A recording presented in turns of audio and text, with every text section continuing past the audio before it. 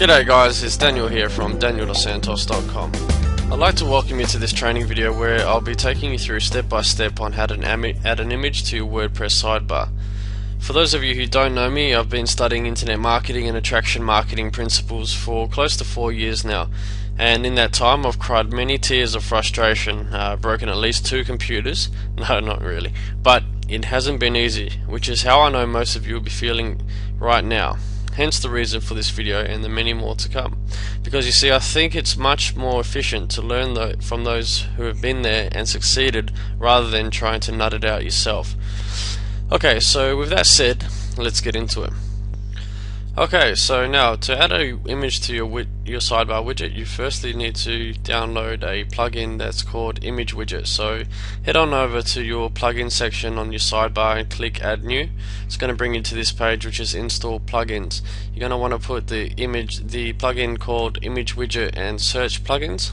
It's going to take you to another page that brings up a list of different plugins. You just want to concern yourself with this first one here that's called Image Widget. Now I'm sure you know the deal by now. Basically all you're going to do is click Install Now. It's going to take you to an install page. It's going to ask you first to confirm that. Then it's going to take you to a page where you can activate the plugin. So you're going to want to go ahead and do that. Once you've done that, you can then head straight on over to your widget section. So over in Appearance, you want to click Widgets, which will take you to this page here.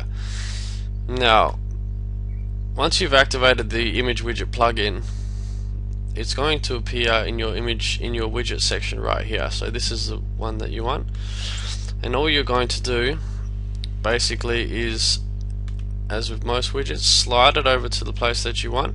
Now I've already got one over there, so we'll use that, but just slide it over to the section that you want it to be in. You're going to then open that up, and you're going to click Change Image, and it'll be the same as when you're trying to upload an image to your post or to a page. You can either upload it from your media library or you can upload it from your computer, whatever you see fit.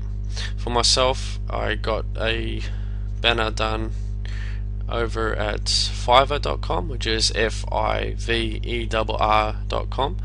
That banner there cost me $5 and 1 day turnaround. So cool little tool there for you guys to use for yourselves.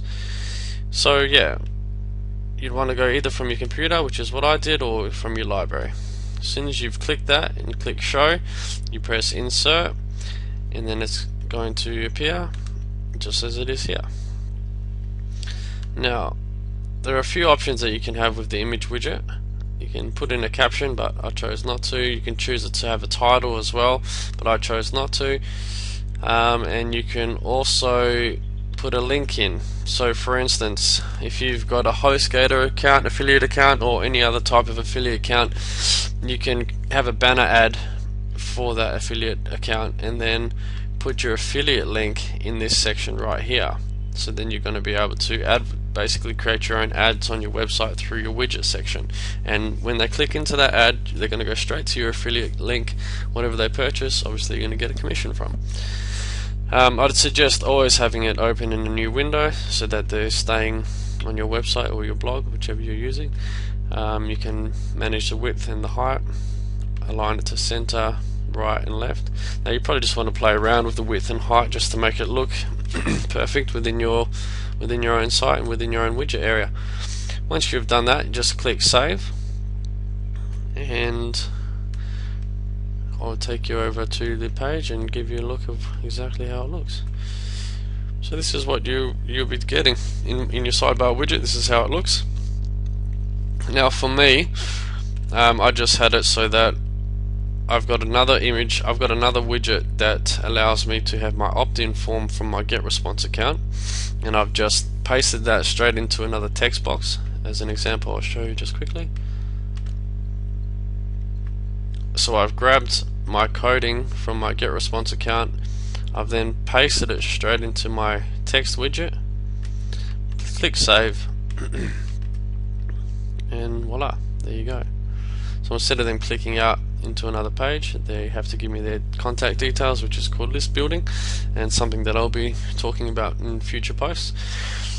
And so yeah, that's basically all there is to do with adding an image to your widget sidebar. Thanks for being here, guys, and I hope you enjoyed this training, and I hope that it's been helpful to you. And if it has been helpful, I'd appreciate if you could head on over to my blog and leave a comment for me, or if you want, you can leave a comment on this video site that you're viewing the video on, or come visit me at Facebook or Twitter. Thanks a lot for your time, guys, and hope to hear from you soon. Thanks.